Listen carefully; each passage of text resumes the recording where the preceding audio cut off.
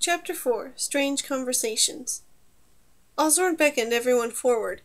Honored guests, we present King Jacon Falric, our ally from the Stone Tree Nation of Stormwings, and his vassal, Lord Rakosh Moonsword. They will join us. He didn't seem to care whether or not his guests wished to meet Stormwings. Coolly he presented each of them to the Immortals by name. Duke Gareth, bowing to them in greeting, caught a face full of Stormwing odor and coughed. Dane watched the Immortals as the introductions unfolded. Jacon stared at those being presented, not bothering to speak to them. The only time he showed emotion was when he saw Kitten. He frowned and murmured to his companion. Rakosh glanced over. Seeing Kitten, he found Dane and scowled. His face will freeze like that if he isn't careful, muttered Dane, shifting Zek from the crook of her arm to her shoulder. On Dunlath a year ago, Rakosh had acted for Osborne in the plot to overthrow King Jonathan, and had lost to Dane and Numer. They were the last of the group to be presented to the Immortals. Jacon paid them no more attention than he might a fly on the wall, but Rakosh baited her. "We've met," he said coldly.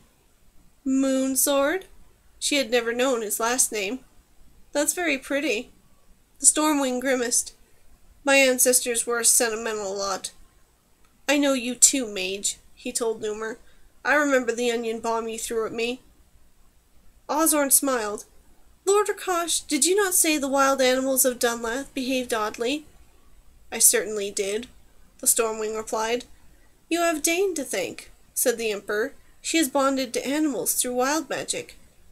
The look on Rakosh's face was one of mixed rage, chagrin, and laughter. King Jacon turned watery eyes on Dane. "Some day we must meet less formally, when you are not protected by your host." There was an annoying hint of a whine in the king's nasal voice. "We will discuss a number of Stormwing deaths that are laid to your account." "Any time," Dane told him, smiling as sweetly as she could. Numer bowed and nudged her to do the same. Once they were away from the Emperor and the Immortals, he murmured, "This visit gets better all the time, doesn't it?" Dane nodded. She wasn't sure how she felt about seeing Rakosh again. He was a Stormwing, a race of Immortals she hated, but personally he hadn't seemed to be such a bad sort. "There you are!" Varys, in a red satin gown that fitted like her skin, took charge of them. Numer she guided to the very end of the head table, far to Osborne's right. The only seat next to his was the one she would occupy herself. Dane, feeling cross, realized immediately that the woman had arranged things so that she would have Numer all to herself. With Numer seated, Varys led Dane to the opposite end of the main board, where Prince Kadar waited. Dane curtsied slightly, pleased by the elegant sigh of her skirts, and once more silently thanked the Queen for her wardrobe. She never could have faced these elegant people in the clothes she normally dressed up in, a blue wool gown for winter and a pink cotton for summer. Even in these garments she couldn't hope to match the prince. He was as finely dressed as he had been on the ship, in a calf-length robe of fine wool tinted a delicate aquamarine, and a shoulder drape of white silk shot through with gold threads. He glittered with jewels.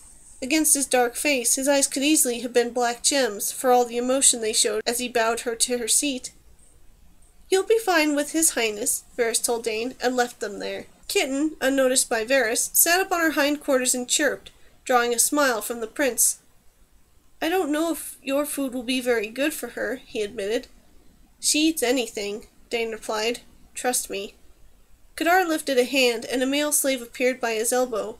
An exchange of whispers resulted in a stool being produced for Kitten. Discovering that she could see over the table if she sat on it, she cheeped and whistled softly. "She's thanking you," explained the girl. "And so do I. It was a very nice thing for you to do." A smile tugged at Kadar's mouth. "I read that dragons are curious about everything." Dane nodded. "They understand as much as two-leggers. More, because they know the speech of animals as well as human tongues. I can't speak dragon, but if she wants me to understand her, she makes her meaning clear."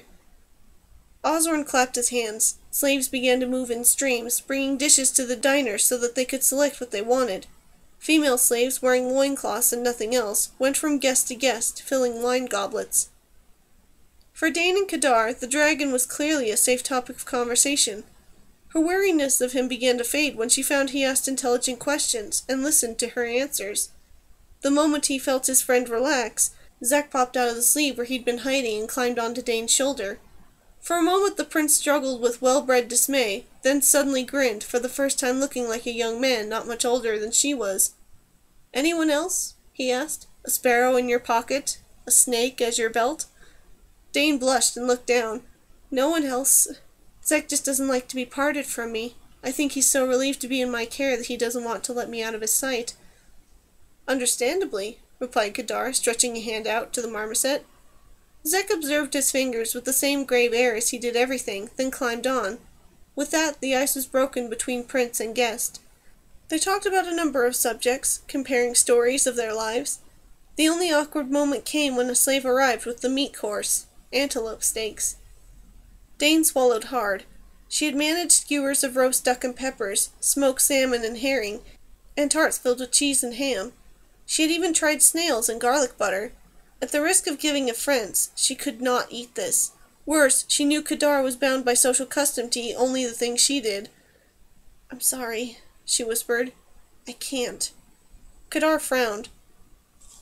"Please? They're my favorite." Her cheeks went hot. "Look, don't mind me. You go ahead." "It would be churlish of me to eat something that causes you distress." Kadar sighed and shook his head at the slave, who removed the offending dish. "At least tell me why." Dane rubbed her face tiredly. "What do you know about me? About what I can do?" "Well, you heal animals, and talk to them inside your head, and they do your bidding." "You won't like that," Dane told Zek, who was investigating a small dish of hot peppers. To Kadar, she said, "I ask them to do things most of the time. I don't like to order them around. Would your friends like it if you always told them what to do?" Thin lips twitched. Point taken. "So you ask them to do things, and you talk to them and heal." "I can also be them. I learned how to shapeshift a year ago. My first mistake was when I thought I'd tried deer shape one day last winter. See, I didn't know the royal huntsman would be out, looking for some game. I think I can see where this is going." He watched her with interest, leaning his cheek on one hand. "So you can't eat deer. Last spring we were rounding up killer unicorns and bandits cornered me. I'd gotten separated from Numer and panicked. I changed into a wild goose." Remembering, she sighed. "Big mistake?" There was sympathy in his voice. "They got me with a barbed arrow. I escaped, but almost lost the arm. Anyway, ever since I could take on a creature's mind or shape, I can't eat game of any kind. I eat fish and domestic meat like beef and chicken, but then I never wanted to be a fish, and I close out the thoughts of barnyard animals. I'm sorry. I used to hunt and eat game with the best of them, but not anymore." The prince looked thoughtful. "So there are drawbacks to your power." "There's drawbacks to any power, Your Highness." Musicians had entered the room as they talked. Now, in the cleared space before the main board, acrobats started a whirling, athletic dance. Kadar was feeding bits of smoked eel to Kitten, leaving the girl free to admire the performance. When it was over, she remarked she'd never thought two-leggers had that much bend in them, which made her companion laugh. The acrobats were replaced by a number of unusually small black men and women and their animal companions. One old man held the leashes for a pair of tall, rangy, spotted cats. Two girls carried an assortment of monkeys, while dogs of varying sizes and colors followed the entire company. The moment they saw Dane, all of the animals broke from their handlers to go to her. Quickly, the girl stood and walked around to the front of the table, knowing that they would knock the table over to say hello if she didn't. Zek squeaked in fear and burrowed under Kadar's drape as one of the cats rose on its hind legs to plant his forepaws on the girl's shoulders. Dane petted her new friend. "Hello, you're a beauty, aren't you?" Silently she asked, "How do they treat you, these trainers of yours? Do they hurt you to teach you things?" In Tortle, she'd found that many animal trainers used pain to make lessons stick. The animals gathered around were quick to reassure her. "Our two-leggers are wise," the cheetah male who laid his paws on her shoulder said. "They speak almost clearly as other beast people do. They never hurt us." Dane saw why as the trainers, none of them taller than her earlobe, came to her behind their animals. Flashes of copper fire, wild magic, sparked in their eyes and around their hands as they chattered in word-like sounds. One woman coaxed the cheetah back from Dane, but the monkeys and dogs crowded into his place. "They are Banjiku tribesmen from Zalara in the south." Emperor Ozorn had left the dais and come over to the group. "They are saying that they think you are a god." Someone laughed. Dane turned red. Please excuse me, but I'm no such thing. You are God, said the oldest man in heavily accented common. I am Tano, the catman. The cats come to me, also to my wife. We have cat children. Dane realized his face was tattooed with feline whiskers and ears. Chulumbi is Dogman. The man thus named raised his hands to show dog pad tattoos on his palms. Twins are monkey girls. The young women with monkey-like tattoos bowed and grinned to Dane. See, we all one kind beast. If you are not God, then you godchild, yes? Which God? Her blush worsened, and Dane knelt to bury her face in the female cheetah's fur. The cat chirped. I don't know who my dad is. She wouldn't have minded telling these nice humans in private, but doing so in front of the Emperor hurt. My ma died before she could tell me. The Banjiku chattered briefly. They think it's too bad you don't know your father. Numer had also come over. They wish they knew his name. They would sacrifice to him and ask him to visit their daughters, as he did to your mother. Dane was about to protest that she was not the child of a god when she remembered visions she had had since her mother's death, of her ma doing everyday tasks in a forest cottage. All included a horned man with hints of green in his darkly tanned skin. Could it be? Osborne watched Dane and Numer, face unreadable as he waved a jeweled fan idly. The Banjiku's skill with animals is legendary, he remarked. It was through their legends that your teacher came to believe in the existence of wild magic. It seems he was right, in this case at least. And now, if they would be so kind as to do the work for which they have been summoned? The Banjiku bowed to Dane, and moved into place for their performance. She returned to her seat and watched the entire thing without seeing it. Surely it wasn't possible that her dad, unknown for all these years, was a god. And yet, Ma had always told her that she'd been conceived in the forest on Beltane, and that her father was a stranger. Applause brought her back to her surroundings. The Banjiku and their animals had performed beautifully and were leaving the room. Dane nodded when the Catman winked at her. They would see each other again. The banquet over, the Emperor's guests returned to the reception area. Musicians played in a corner while slaves offered pastries and drinks to everyone. Dane was talking about the habits of griffins with Numer and Lyndal when a slave approached, pushing a wheeled cart. Perched on its surface was Rakosh. Jokun had left during the banquet, but evidently his vassal had other plans. Go away, he ordered the slave, then nodded to Numer and Dane. Zek, on Dane's shoulder, craned forward to stare at the immortal, holding a tiny paw over his nose. Rakosh grimaced at him. Still consorting with tree rats, I see. Dane smiled. Rakosh's last encounter with her had involved a squirrel named Flicker. Now you know what disease the Dunlath animals had. Was that you, shape-changed? He asked. The girl shook her head. Not then. I had just learned how to put myself within an animal's mind. Flicker and that eagle were helping me. Shape-shifting ghost, that skill, the Stormwing Lord pointed out. I would have thought you would know that by now. Numer grinned. She does. How delightful for us all, the immortal said, voice extremely dry. I must remember to give Tortle a wide berth.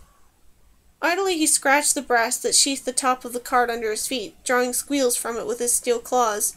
Dane gritted her teeth. Numer winced. Lyndal bowed. If you will excuse me. He patted the humans on the shoulders and left. We were having a nice talk before you came, Dane informed Rakosh. I am devastated to have ruined your fun. Looking down, he asked in a very different voice, Do you hear from Mora of Dunlath? She writes Dane often, said Numer. She misses you, Dane told the Stormwing. She says her guardian is nice, but he doesn't have your sense of humor. You could visit her, you know. She'd like that. Rakosh pried up a bit of the metal he stood on. I must remain here with King Jokon for now, he replied. I believe my stay will not endure for much longer, and then I may be free to pursue my own life. If that is the case, I would like to see Mora again. Oh? Numer asked. It sounds as if you anticipate a momentous event. What is it? Rakosh looked at him sharply, then grinned.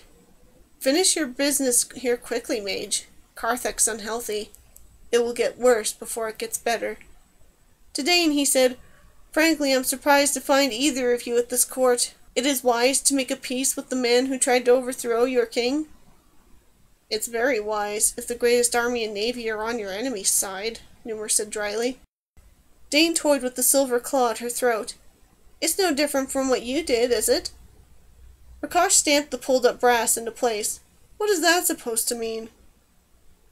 Don't play innocent. It was such a relief to be able to speak her mind to someone. Rakosh, at least, would never complain of her lack of diplomacy. We've seen the menagerie, Lord Rakosh. They have one of your queens and her consort here. Kitten whistled confirmation and silenced when the Stormwing glared at her.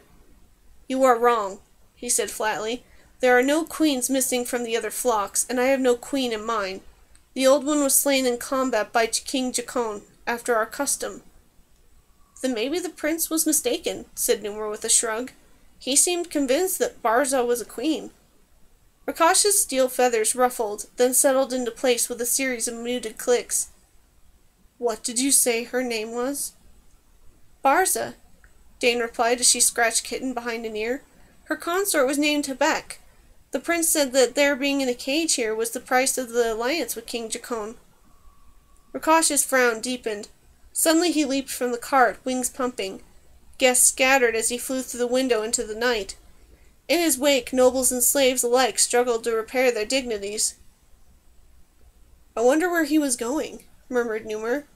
Is it possible he did not know of Ozorn's special menagerie? And what was that about the health of Karthek? Dane chewed her lower lip. She had a feeling Rakosh meant the same thing the badger had. I don't like all this, Zek told her. Back home, we know the feeling of a coming storm and we hide. This feels like a really bad storm in the air, but it doesn't smell like water.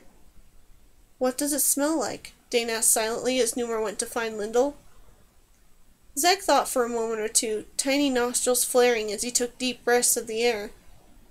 Fire, he said at last. A storm of fire. Soon after that, Dane found the Emperor at her elbow. Verla Dane, good evening. The birds have been left all day, as you ordered, he said, offering Kitten one of his rings to play with.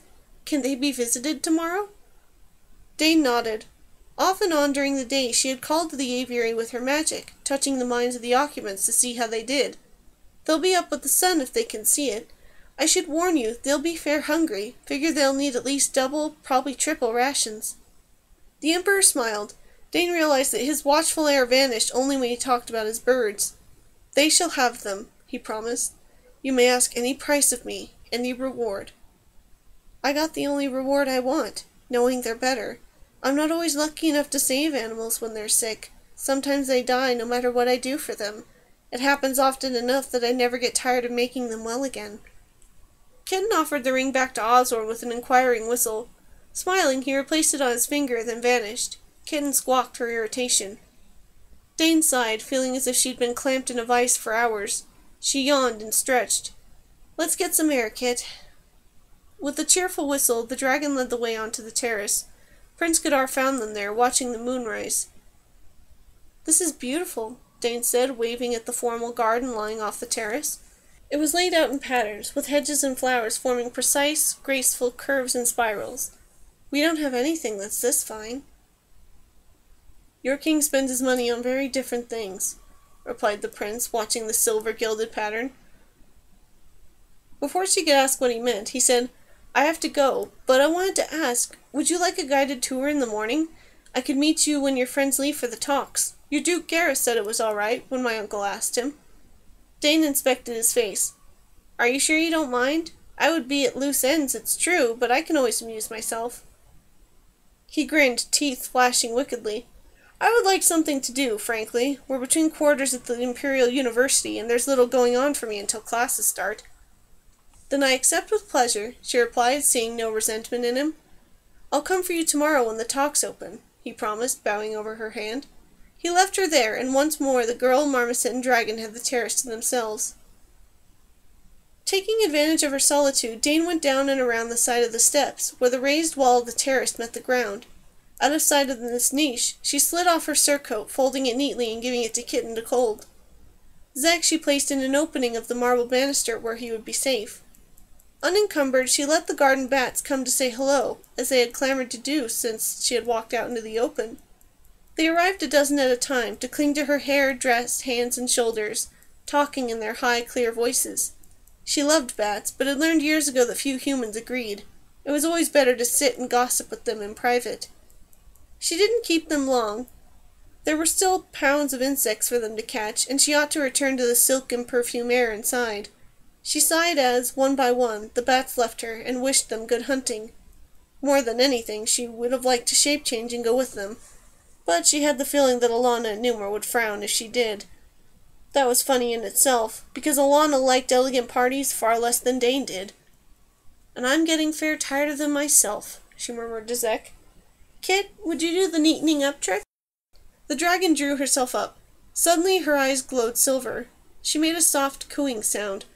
Curl by curl, Dane's hair, mussed by the small mammals that had clung to it, straightened to lie neatly under its lilac velvet ribbon.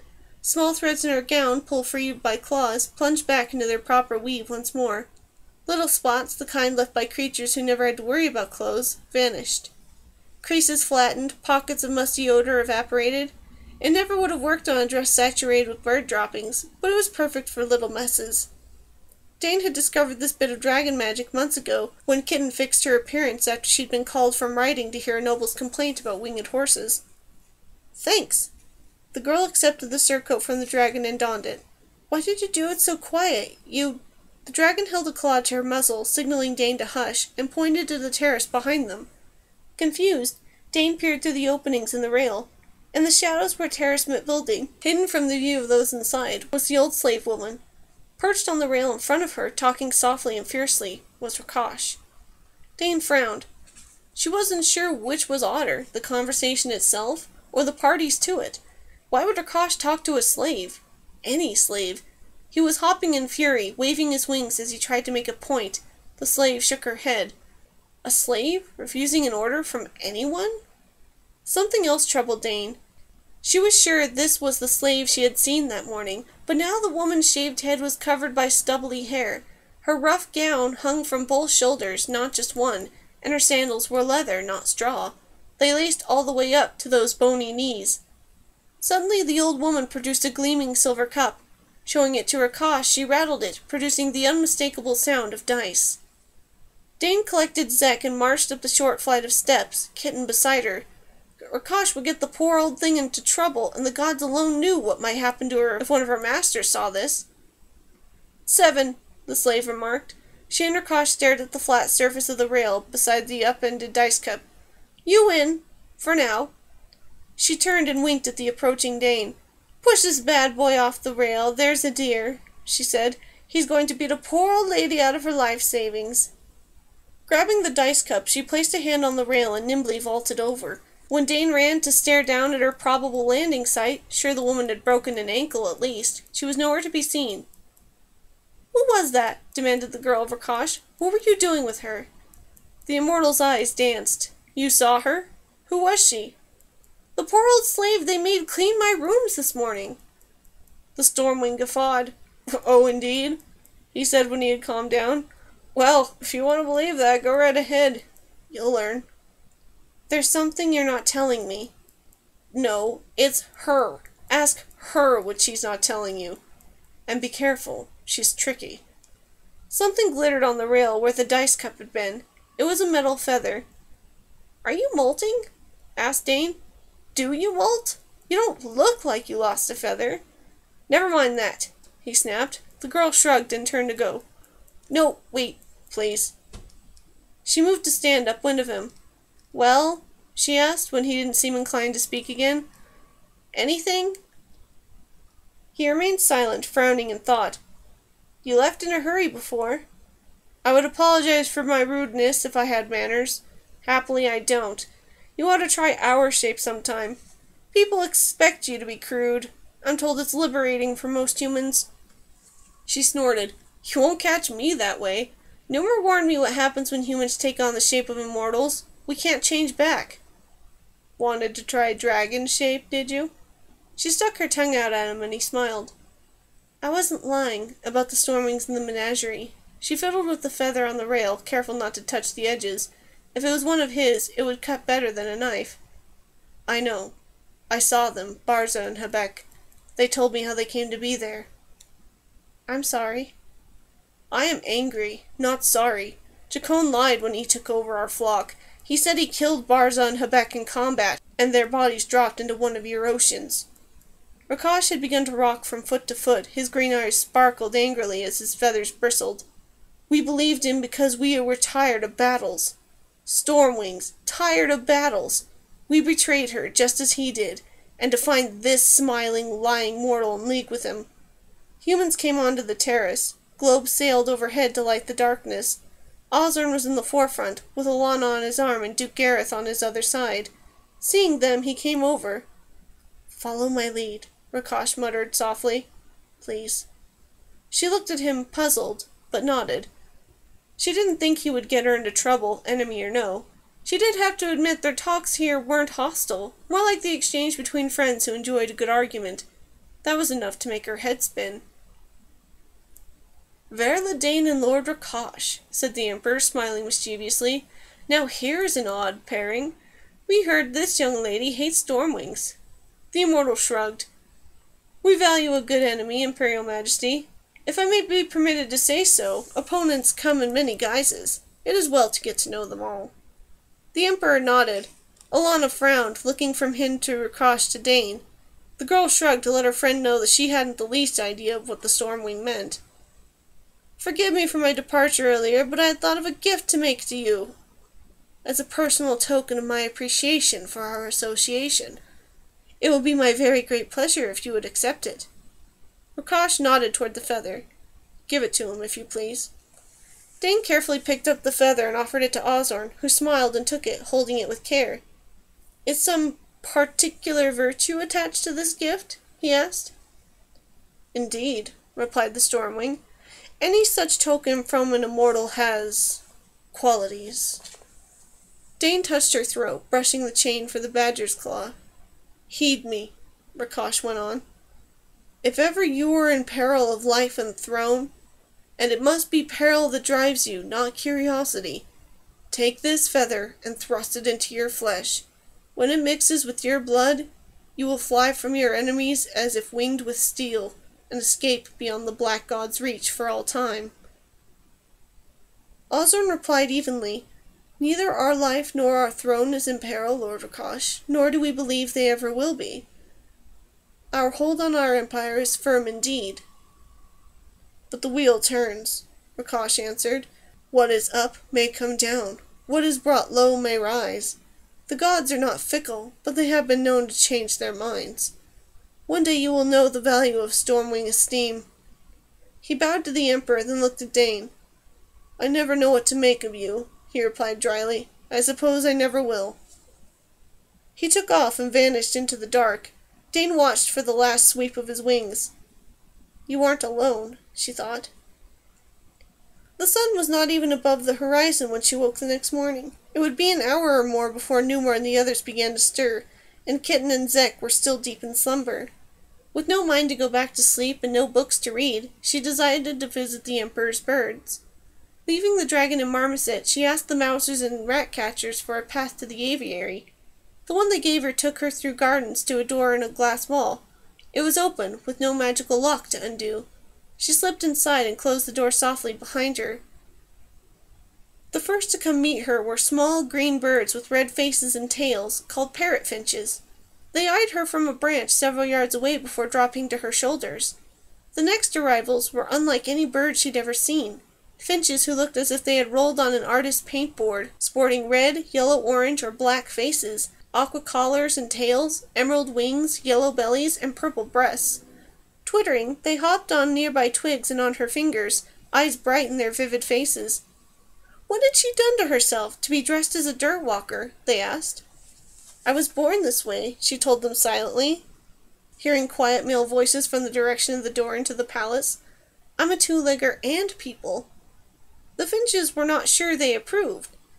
Red-crested cardinals arrived. With them came tanagers whose plumage shimmered green and gold or green and blue. None of the birds could remember much of their first encounter with Dane. They had been too sick. Now they inspected her eagerly.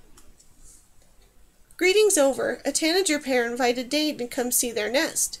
Finding the stair nearby, she accepted the invitation, ascending as quietly as she could. Most of the birds stayed with her. though some left to get food. Chattering, being rude to their companions, they explained that the man fed them and talked to them. He came at all hours, but he didn't wake them if it was dark, but he always brought their favorite treats in his pockets. Dane shook her head. The more she saw or heard of the Emperor, the more confused she felt. At the topmost level of the aviary, she found a very small colony of leaf birds, some with blue-violet stripes breaking their bodies into halves, the top green and the bottom orange-gold, some with orange heads and red edges to their wings.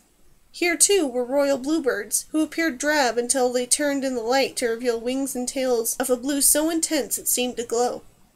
She was beginning to see why humans from the western islands to the eastern kingdoms of the roof of the world came to see the Emperor's aviary.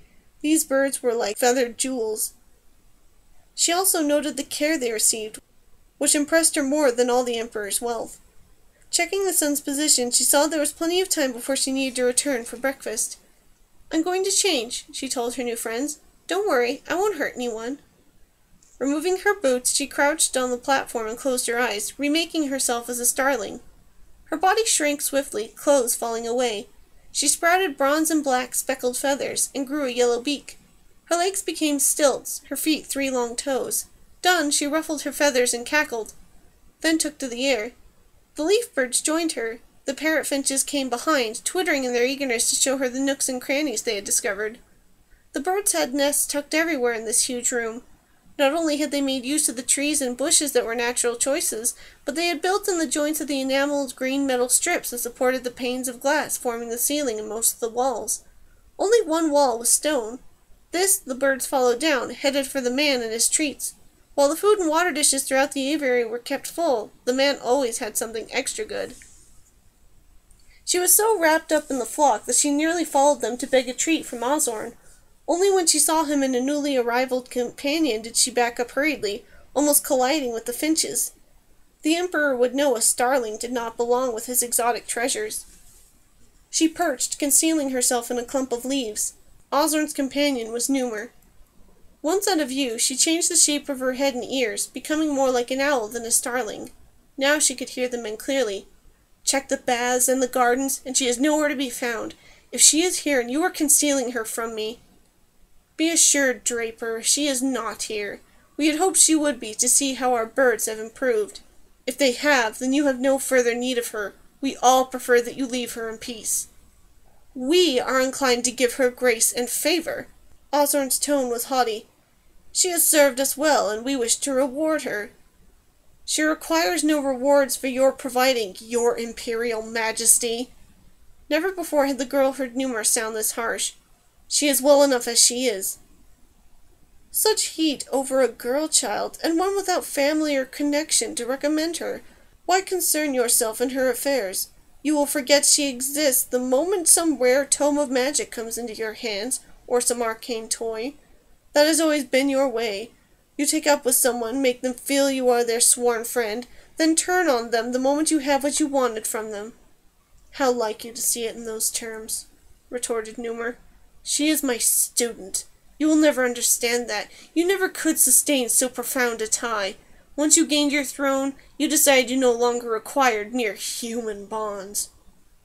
"Stop it, Numer," Dane thought, watching the Emperor's eyes flicker with some odd emotion. "Can't you see he wants to upset you?" "Human bonds," Osborne said quietly, studying gilded nails. "I am certain you and your lovely student have a most profound bond. Must you share a bed with her animals as well as with her?" Numer's hand lashed and slammed against the suddenly visible sheet of emerald fire that appeared around the Emperor. Lights flared where he struck. He yanked his hand back, rubbing it. "If you interfere with her, if you harm her in any way, it will be a breach of the peace accords." His breath came hard under the words. "All of the eastern lands will unite to destroy you." He stalked out of the aviary, dark cheeks burning crimson. Dane was breathless. What had possessed him to hit Osborne? The suggestion that Numer was interested in her for sexual reasons had been made before. He'd laughed it off. If anyone took offense over such things, it was Dane herself, and only because the speaker did not understand Numer was too honorable ever to take advantage of her. The Emperor remained oddly still for several long moments after Numer's exit. Wondering if he were in a trance, she changed once more until she looked at him with an eagle's eyes. Now she saw fine pearled sweat on Osborn's face. The pupils of his eyes had opened all the way up, in defiance of the light that streamed through the glass walls. His breathing came deep and soft, his mouth trembled slightly. Slowly he lifted his right hand and held it palm up. Emerald light in 4 different streamers spiraled from the air before him, forming a small and fiery cyclone in his open palm. Bit by bit it solidified into a human shape. It was Numer, dressed in rags, hair tumbling around his face. When the image was complete, Osborn, left hand palm down, began to crush it. The image shrieked, its tiny voice a perfect copy of Numer's own. It screamed and screamed as Osborn bore down. The Emperor was smiling. Dane fled to her clothes. She heard the image's cries as she became human, dressed, and left the aviary as silent as she could. Racing back to the guest wing, even with her hands over her ears, she thought the screams followed her. Numer said nothing when she came late to breakfast, picking at his food as she told the others she'd paid a pre-dawn visit to the aviary and gotten lost coming back. If anyone noticed that she barely ate, or that she trembled so hard that she spilled her juice, they made no comment. Afterward, as they were preparing to go, Numer said, "Dane, you asked to speak to me alone. Let's go to my room." Alana heard. "Then I go too." "It isn't needful. It's just a magic thing," explained the girl. She'd prefer to confront him about what she'd seen with no witnesses. "If you visit a man's room, you need a chaperone." The Lady Knight shook her head. "Really, Numer, you know Carthagese. They think an unveiled woman is no better than she ought to be. Until we leave here, you can't talk with her unless she's chaperoned, or you can manage it in public." "A fine thing when I can't talk to my student alone," said Numer, red-faced. "Let's go, then." Inside his room, Dane smelled perfume in the air, a mixed flower scent she recognized. "Did Varys have a chaperone?" she muttered to Alana. The woman kicked her lightly. Perhaps she didn't want one for what she was here to do. Dane scowled. A midwife's daughter, she knew very well that men enjoyed going to bed with women they weren't necessarily married to. Lately, the knowledge that Numer had such affairs had begun to irk her. She didn't want to mention that to him. She was afraid he'd laugh. Once inside, the door closed. Numer spoke a word. Black fire bloomed in every corner, covering the windows and door. "It's safe now." He sat on the bed next to Alana. "Talk." Dane told them what the Badger had said, and reminded Numer of her cautious words. "It's hardly new," the maid said once she was done. "Seers throughout the eastern and southern lands have been giving warnings of some disaster that looms over Carthage. Without better information, we have no reason to break off the talks and return home. Have you such information?" Dane shook her head.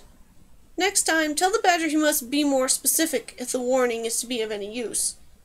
"What about that breath thing the Badger did?" Alana inquired. "Do you know what it is?" "Oh, I know," said Dane grimly, "and I don't like it. Not one bit." A dead animal was on display in this room as well as in hers. Not a tiger, but a stuffed king vulture, fully 2.5 feet long. It was posed on a tall pedestal in one corner. The purples, reds, oranges, and yellows of its head were as bright as if the huge bird were still alive. Dane went over and removed the handkerchief someone had put over its skull. Looking at it, she saw that the fine cambric bore a delicately embroidered initial. V. Scowling, she thrust it into her pocket and looked at the adults. Here's what the Badger did. She rubbed her palms on her breeches, then grasped the vulture with both hands. Light blazed around her fingers, blinding her. She blinked rapidly, trying to clear her vision. But the first hint that she had succeeded came when a wing brushed her ear. When the spots were gone, she found the vulture leaning forward, his many-colored face inches from hers. Dane smiled. "Hello," she told him. "I need to sit." Her knees quivered. She went to the bed. Once sitting, she put her head between her knees to hold off a faint.